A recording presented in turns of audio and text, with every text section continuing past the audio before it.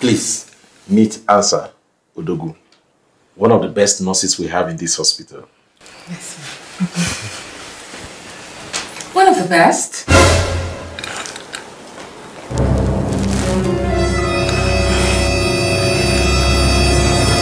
I thought you would have given me the very best. It is finished.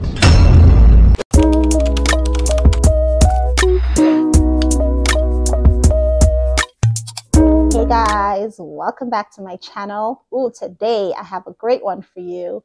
This one is a Nigerian movie, so I'm so excited. I'm giddy. I'm happy. I love Nigerian movies. But yeah, today I wanted to review a movie called Half Broken Things.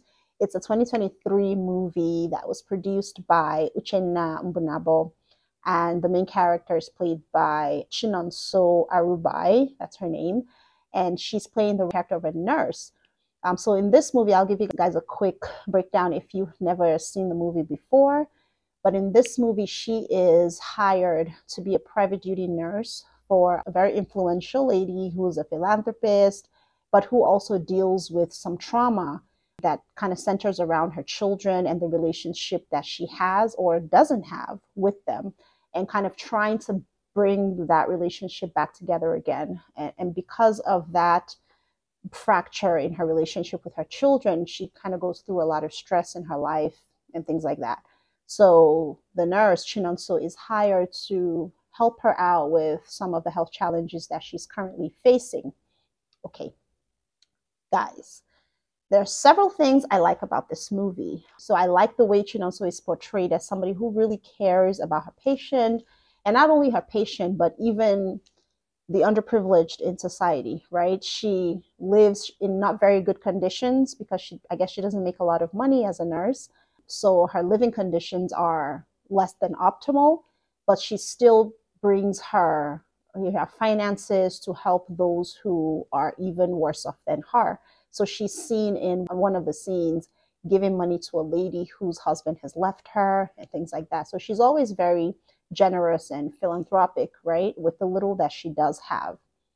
Now, what I don't like about this movie, so many things. Oh gosh, so many things. And this is, I know this is my passion, so sometimes I get passionate when I'm talking about it, so please forgive me. I think I'm gonna just play some scenes for you guys, and then we can talk about it afterward, okay? So the first scene that I'm gonna play, let's see here.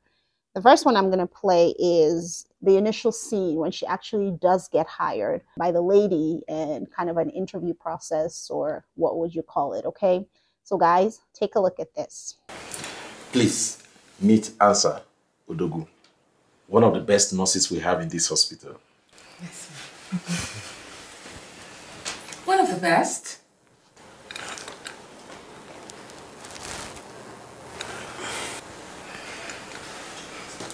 I thought you would have given me the very best.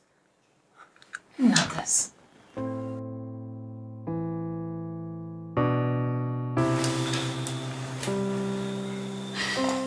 Young lady, what's your score on the nursing board examination? I came 21st, ma'am. 21st? Not even top 10.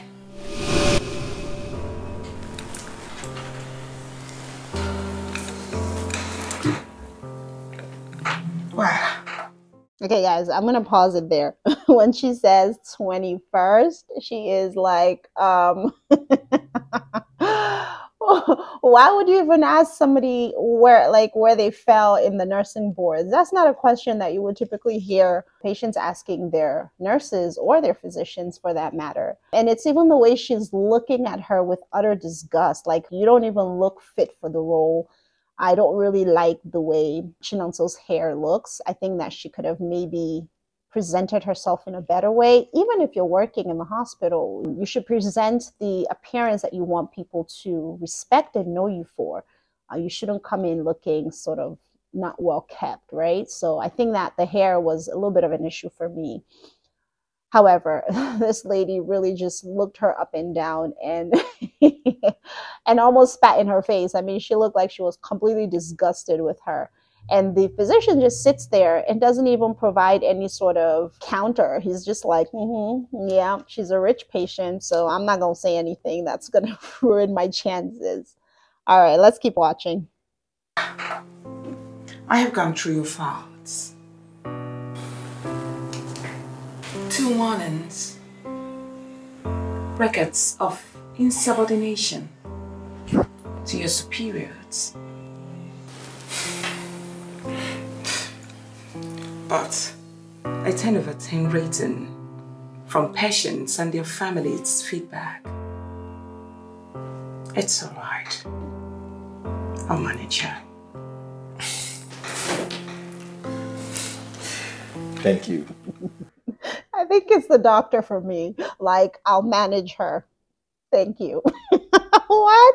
Why are you saying thank you? This guy just insulted your nurse colleague and you're over here saying thank you. Anyway, that aside. Okay, so that scene really just annoys me because this is one instance of the many times that she insults her, that she berates her, that she calls her you're just a nurse, and this girl just continues to push and push and push and do what she can for her to help her out and to give her the best possible outcomes for her life. Okay, so the second scene, let me see, the second scene is one where she's working for her at this point and she is making her bed and doing all the things, which, by the way, I didn't know that nurses would make beds in the homes of clients, but I don't know, that's another topic. She's not domestic staff, so I don't think that she should be responsible for making her bed.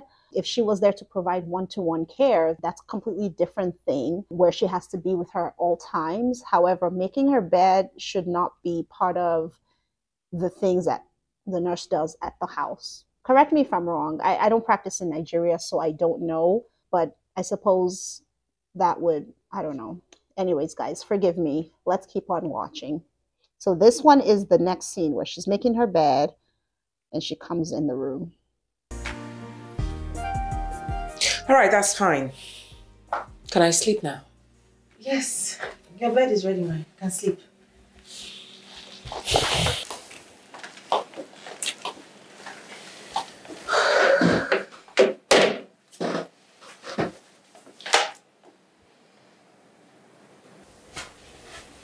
And what are you still doing here? Out! Oh, God. Go to the guest room. So yeah, just the rudeness. I feel like because nursing is not really respected, we suffer the brunt of it, right? As nurses, we get rudely spoken to. We can be insulted. We can be all sorts of things. However, with the physicians, they regard them more highly. You would never see someone speak to a physician in such a manner. Physician's not even going to be in your home, first of all, taking care of you. So that's number one. So, but they wouldn't, I mean, I didn't see the lady asking her doctor what he ranked in his board exams, you know, that kind of thing. But I think that we're just less respected as a profession than the physicians are. And this is obviously evidence. Okay, so then she goes ahead to sleep on the floor. Watch this, guys. So here she is laying on the floor, on the bare floor. She doesn't even get a mattress. She doesn't even get a bed. She has to sleep on the floor. I feel like she shouldn't accept this bullying because when you accept nurse bullying, it only just continues. Okay, so the fact that she accepted it was another thing I didn't like about the movie, is that she just kept taking it and swallowing it and dealing with it. And it's like, what am I supposed to do, right? Because I guess she was going to pay her a lot, or she was just being a good nurse. But I think the more we demand the respect that we deserve, the more people will respect us. Okay. All right, guys. I'm not done. I know you guys think I'm done, but I'm not done. And I like the movie because she's kind of funny. There's some humorous scenes in this movie, and I actually enjoy this movie quite a bit. So I'm just going to play this scene that I thought was kind of ticklish. Please, sir. Please. I'm sorry, sir. Please, wait, sir. Please. Look, I know I may have stirred up some emotions, but I'm sorry. I'm tired. I don't have strength again. Please, just come back. Please, I'm sorry. No problems. I'm fine. But you actually did. I'm sorry, I didn't mean to. Answer. Answer. This your mom. This your mom. You don't know how to keep quiet. Keep quiet. You don't know.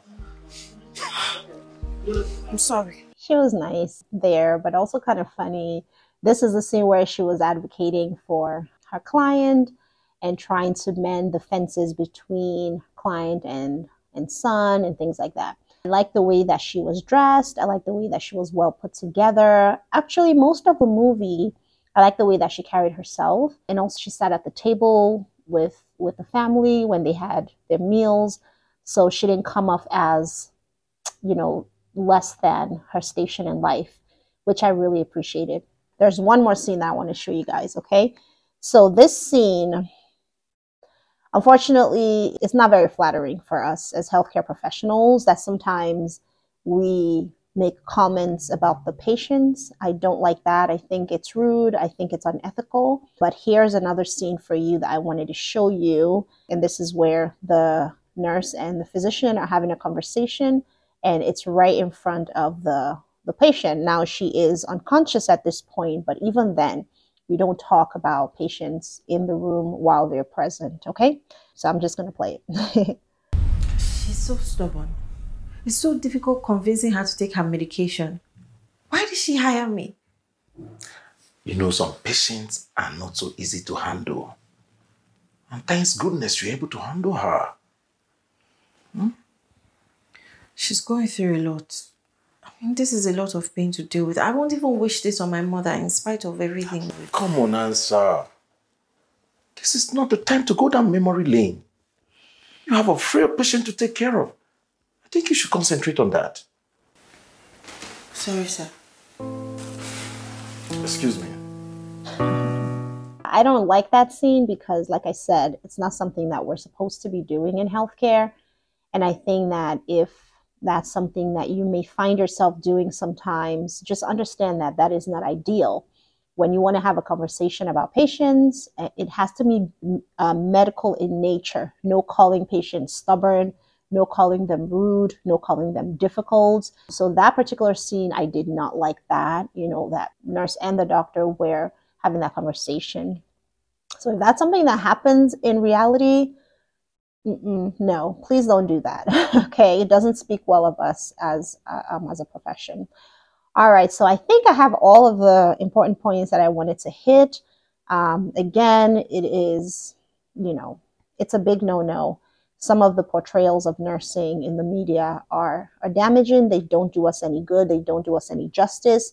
And people are not going to want to be nurses if they know that, or if they feel that nurses are spoken to in this manner and we don't stand up for ourselves. The media needs to do a better job at portraying nurses. And I know that nurses themselves need to do a better job at being more professional, standing up for themselves more, presenting themselves in a better light, and things like that. So the respect will be given usually when it's earned. So we have to earn the respect by the way that we treat people and by the way that we also carry ourselves.